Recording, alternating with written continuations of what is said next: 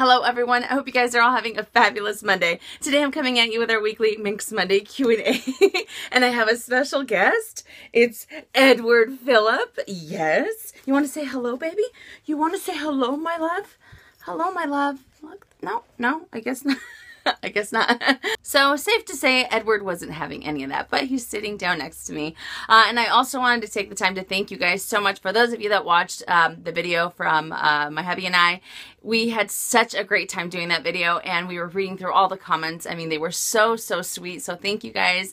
And we're really happy that you guys enjoyed it. All right. So without further ado, before I jump right into Minks Monday, I have to share one more thing. And that is the bag that I'm currently using. And that is the Chanel O case in the medium size with the black caviar leather and the matte gold hardware. I switched over to this a few days ago and I have to say it's really comfortable. So I'm excited to use it a little bit more so I can give you guys a thorough review on it. All right. So let's get started. Shall we? From April Cannoli. When you travel overseas to purchase, do you think it would be better to ship your bags to you like through UPS or whatever the carrier is over in Italy or Paris? I'm planning a trip for the beginning of 2017 and I know somebody asked about taking your purchases on the plane with you. But for me, I'm not quite sure I want to have all that on the plane with me. Not to say that anything would happen, but I would like to shop and buy what I wanted to buy at the beginning of my trip and then just ship it to myself. I know it's always a possibility, but what do you think? I've actually, I know quite a few people that have done that. When they go overseas, they just ship it to themselves here in the States. And I've heard mixed feelings on it. Some people say it's really easy to do and others say that it's a lengthy process. I don't really know. I personally have never researched it myself. Just because I'm the type of person that I would rather have all my purchases with me. With the exception of what happened last year where my luggage was lost and I did have some items inside of my luggage. Not all of them, thankfully. But I know I would freak out. I would worry. I would just have... If I'm going to spend the money that I'm going to spend overseas, I just want to make sure that it's at least with me. You know what I mean? That's how I am anyways. But again, I've heard people say that it's a great process. I've heard people say it's a lengthy process. So I think... there are a few threads on the forum on this particular subject, and I would just say that to maybe research it a little bit more until you go on your trip. That way you know what's best for you. Maybe carrying the purchases with you may be the best option for you, or maybe just shipping it to yourself, like is something that you had been contemplating already, might be the best thing for you anyways. But no, I wish I could be more help, but again, I've heard mixed reviews on it, so I really wouldn't know what to tell you, except for I would never do it. I know I would seriously freak out. Like, did it get home? Did this happen? It would drive me insane is what would happen. And if it's anything, like, I always think, what if they lose my package? You know what I'm saying? Like, they lost my luggage. Thankfully, I got that back. But what if they lost my package? What if something happened? What if I didn't fill it out correctly? No way. It would drive me nuts. But for those of you that have traveled overseas and you ship it back to yourselves, let us know in the comments section down below how it was and if you have any tips for April. Okay, so next question. Sherry Simon, I am dying for an Yves Saint Laurent chain wallet with the Metlace leather. What do you think of it? Should I get it in black or colors such as light blue or light rose? Oh man, so we went to South Coast Plaza this past weekend. And I went to Saint Laurent. Oh, I love that store. I loved all the bags. I fell in love with pretty much all of them. But, as much as I like the light rose, I love the light rose, even with the silver hardware or the gold hardware. I just think it's a really nice combination. Very fun, very, I think it's very classy, to be honest. I'm not a big fan of blue, so I wouldn't be fair to ask me because it's not a color that I would end up purchasing for a handbag. But personally, if it were me, I would always go with black. I just love black handbags, and I know I want to try to incorporate more color into my collection, but I just like how easy it is to wear a black bag, and that's what I would do. But the light rose is gorgeous. It is stunning. So I would say either the light rose or the black. But again, I'm the wrong person to ask for light blue. Okay, Jane Cook. Here is a question. Pont Neuf or the Venus? I am siding with the Pont Neuf in Noir. Okay, so like I told you guys, we were there, and I also went into the Louis Vuitton store to just kind of check some things out. And I took back the clay that I talked about last week. And I was really intrigued by the Venus before I went into the boutique because I saw it on the website, and it looked like a bag that I would just absolutely love. It has the monogram canvas, it has leather, and it seemed like just a very, you know, a very structured bag, and I love that. So when we went into the boutique, I saw the Venus and I picked it up, and even though it comes with a detachable shoulder strap, the handles are very, very short and they're kind of uncomfortable. So when I'm carrying the what's called the bag, it kind of feels like a really heavy briefcase.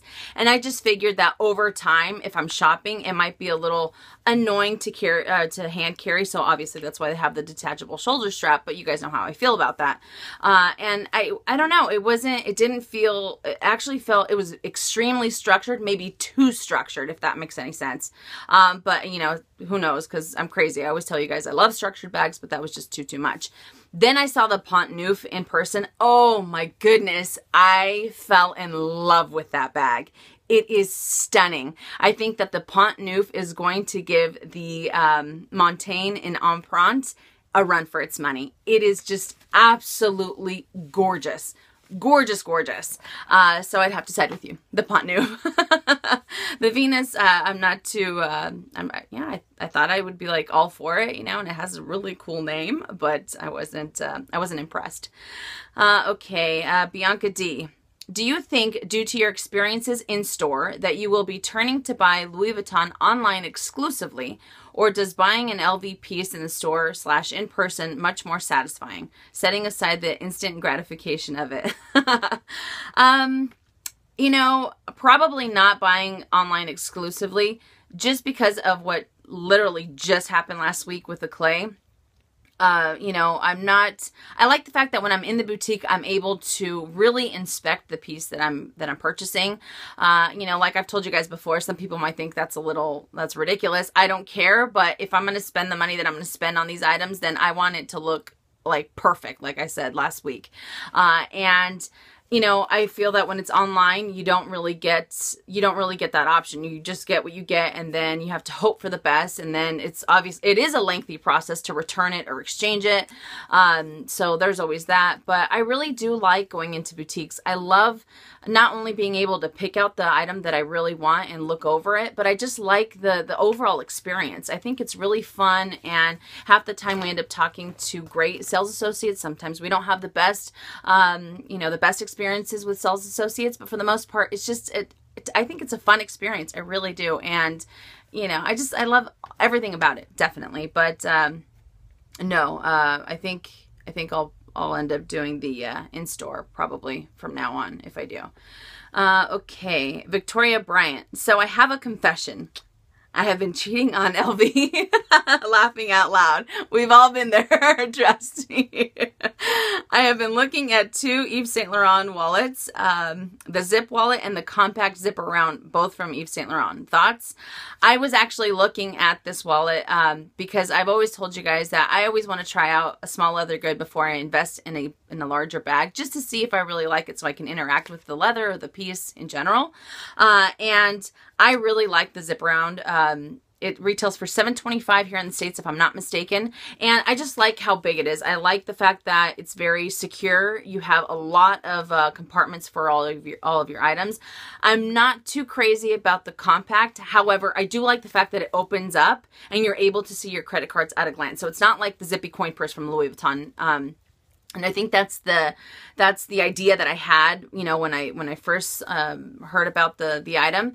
But I really like how easy it is to open, and the zip around, of course, is my favorite because it's a full length wallet. And I think the zip around, the compact one is $6.25 if I'm not mistaken, and the larger one is $7.25. So for $100 more, I get double the wallet, and that's what works for my lifestyle. But I think they're both great. But personally, the larger one is my favorite.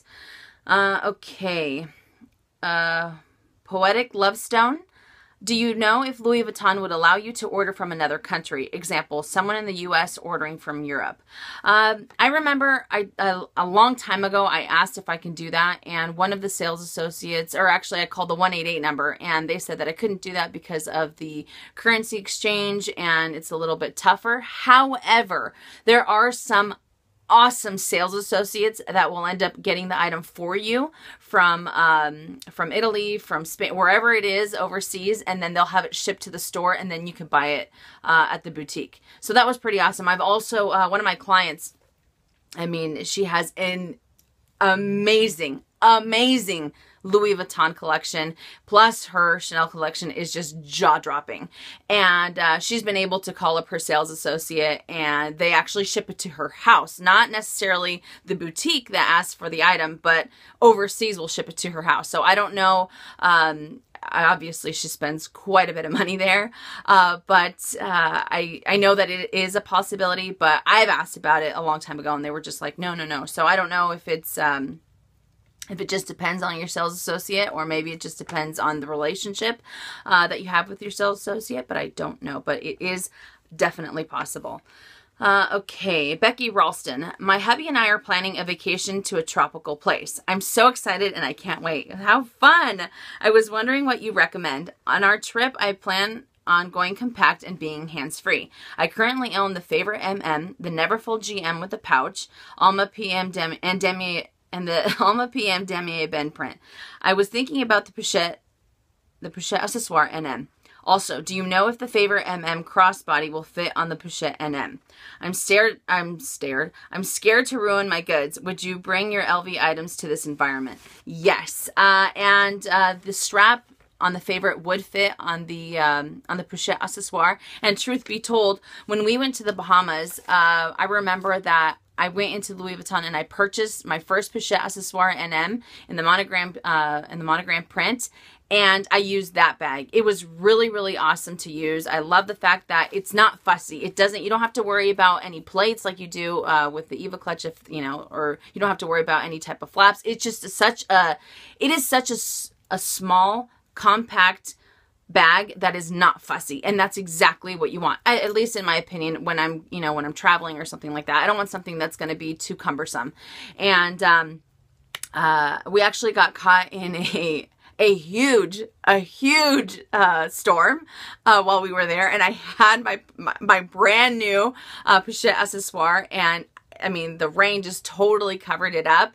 Then we went, I mean, I was freaking out because I thought something was going to happen to the Vachetta. I'm like, oh no, water stains, I was just freaking out. And then we went back to our room, and I just laid it flat and I put a towel over it, and I am not kidding you, not a single solitary water stain showed up on that. But you know what they say with Vachetta, usually it takes some time. Once the patina process starts to occur, then you'll start to see the water stains. But regardless, I never had that happen. Even years after the Bahamas, I never saw a single water stain. But I just thought I'd throw that in there just in case, because obviously tropical locations sometimes have sporadic rain showers or showers. But yes, I would definitely recommend the Pochette NM. It is a great item, and I know I loved all three of mine when I had them, and I think you will be happy with that one. I like I said, the cumbersome or the bigger bags aren't really, I'm not too keen on those when I'm traveling. Okay. CV_love. In choosing my next handbag, would you go for the Artsy MM in monogram, the Speedy Bandolier 30 in Empreinte Noir, or the Artsy MM in Empreinte Noir? I know it's a different range of bags in terms of price, but I have had the hardest time deciding between these bags. Oh man. Okay. As much as I love the Artsy in the Empreinte leather, I personally think it's way too heavy. Way too heavy for me anyways. I know that my shoulder would end up just giving up. But I think the bag is absolutely stunning in Empreinte. As far as the monogram, between the monogram and the Speedy Bandolier Empreinte, oh man, that is a tough call because I like both of them. I love both of them. I don't know. The Bandolier, I mean, has a little bit more space in the Empreinte because of the dual zippers, and it's just gorgeous. Over time, it'll start to slouch maybe a little bit, and the embossing won't be as deep as it is when you first get it. And what happens with the Artsy is that it's the north-south type of bag, so it's very, very tall, and it actually has a fat bottom.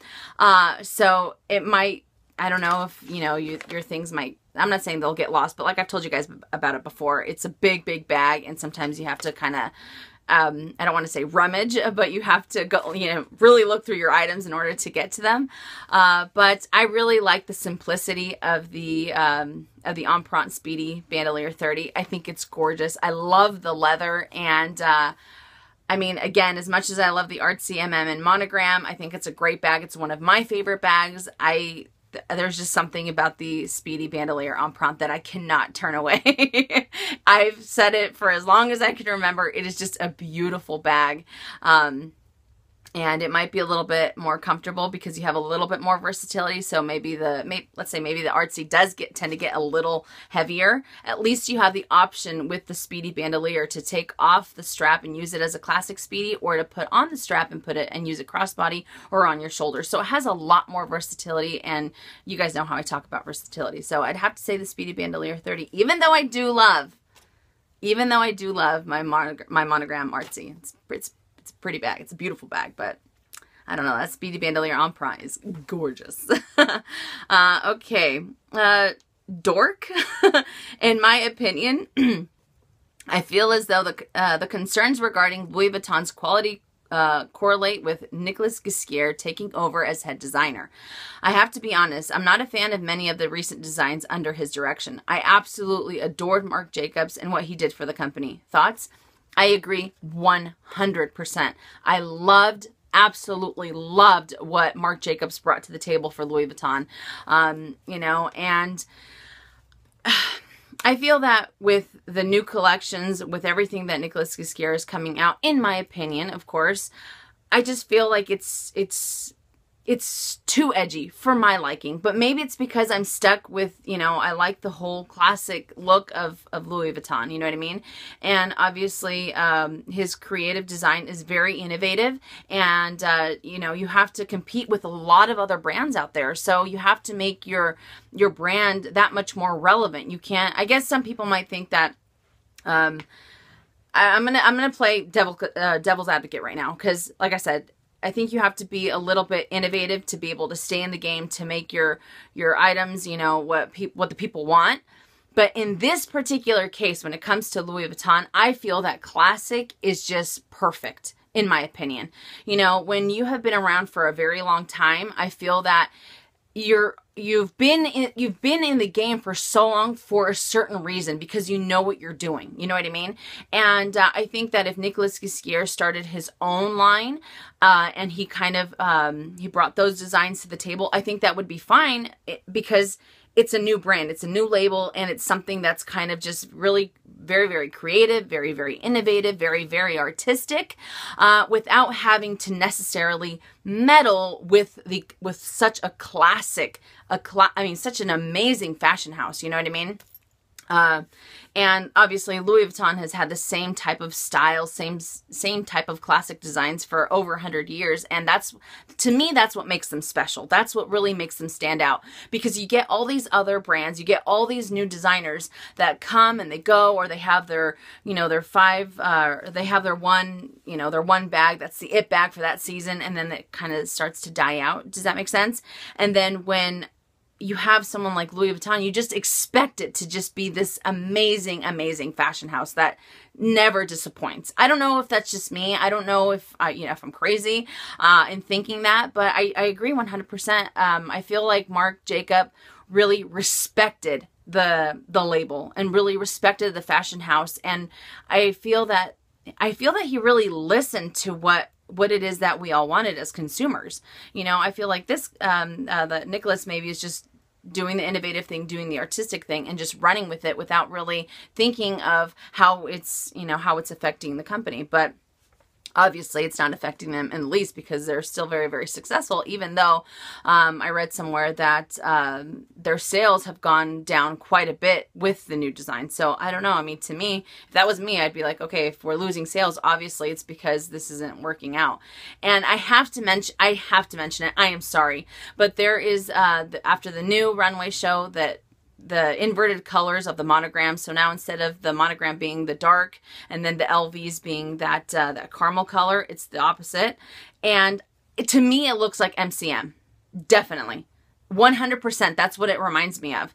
And I was just kind of like blown away that I mean, they know what it's like to have that, you know, that whole copyright thing, or to have another fashion house kind of take over the look of their items. And when I saw that, I was just like blown away. I was a little intrigued in the beginning, and then it just hit me that it looked like a different designer. And yeah, I wasn't too excited about that. I just have to say, I'm sorry. I'm going to be honest with you guys. I know a lot of you guys will disagree with me, but you know, that's just how I feel. Okay. And Brandy loves beauty. How long does something have to sit on the shelf for you to realize you should sell it? This is a great, great question. I would normally say 6 months, maybe a year, but I think 6 months might be a little too short of a time because of maybe seasons changing. You know, so obviously if you buy it in January, you won't be able to use it until, I don't know, maybe November or August or something like that. So they're, you know, that's past the 6 month mark. So I'd have to say 9 months. 9 months is a nice, perfect number that I usually tend to go for. I think a year is too long for something to sit there, and I think 6 months is too short, like I just explained to you guys. So I think 9 months is smack in the middle, and I really rely on pictures on either Instagram or pictures on my phone. If I'm really crazy about something, I tend to take pictures of it like crazy, and I'll talk about it quite a bit, or I'll do reviews that I'm just like obsessed with that item, and I'll talk about it in my my favorites videos. And when I don't see any pictures of the item for a long time, then I know that it's not something for me. And I have to say that I've been very, very fortunate with all of the items that I have sold, that I haven't had that, you know, that kind of that seller's remorse. Oh, I shouldn't have gotten rid of it. You know, once I kind of put it in my mind that I'm going to get rid of it, I kind of just block it out, and I don't really give it much thought. And the fact that I've never had to think about it twice really makes me believe that I made the right choice. Even though a lot of the items that I have sold are absolutely beautiful, and I fell in love with them in the beginning, but to have them just sit there and not be used, it just doesn't make sense to me, especially when I could put that money towards something else. So I would have to say 9 months is the perfect amount of time to give it for the seasons changing. Not only that, you're able to rotate your bags within that time. And if in that time that item or that piece doesn't make it into the rotation, then maybe I think it's time to for it to go to a better home. Okay, and last question. Brenda A. What do you think of the medium red caviar chevron with silver hardware flap? OMG. Yes, I said it. Okay, so, oh my goodness, this bag came out for Chanel. It's the Act 2. It is this stunning red caviar chevron classic flap. It comes in the medium, medium large, and it also comes in the jumbo. And it has silver hardware. This bag is absolutely jaw-dropping. I had the opportunity to buy the jumbo, and I could not do it as much as I wanted to. I couldn't do it. I just kept thinking, I have to save. You know, and this bag is just gorgeous. And I'm super excited because when I was talking to my sales associate, he said that it's just a rumor, but I thought I'd tell you anyways. So I'm telling you guys. So yes, it is definitely a rumor. Will it come to fruition? I have no idea. But they're saying that the boy bags for the winter fall collection are going to be all in caviar leather, which is exactly what I've been waiting for. So I was excited about that. But to answer your question, that oh my goodness, that flap was just, I can't even put into words. Oh my goodness. I even showed it to my hubby. He's like, that's a really nice bag. It's really nice. He's like, are you going to get it? I said, no, I have to be good. And the more I think about it and the more I talk about it now, I'm kind of like, really, Minnie? Seriously? I should have bought it. But whoever gets it, whichever of you ended up buying it, oh my goodness, kudos to you and congratulations, because that bag is gorgeous. And I heard that, actually he told me that some boutiques didn't get it at all, and other boutiques got 1 or 2 pieces only, and after that, that was it. So, gorgeous. If you guys can, check it out because it is beautiful. All right, so that does it for Minks Monday Q&A. I know I cut it a little short, but my throat is bothering me quite a bit. Hopefully I'm not getting sick again. But thank you guys so much for watching. Thank you guys so much for all of the wonderful questions, and I will see you all tomorrow with a pre-loved luxury reveal. Pre-loved? Pre-loved. Pre-loved haul, pre-loved pieces, whatever. But I will see you guys tomorrow. And as always, make it a fabulous day or not. The choice is yours. Have a great day, you guys.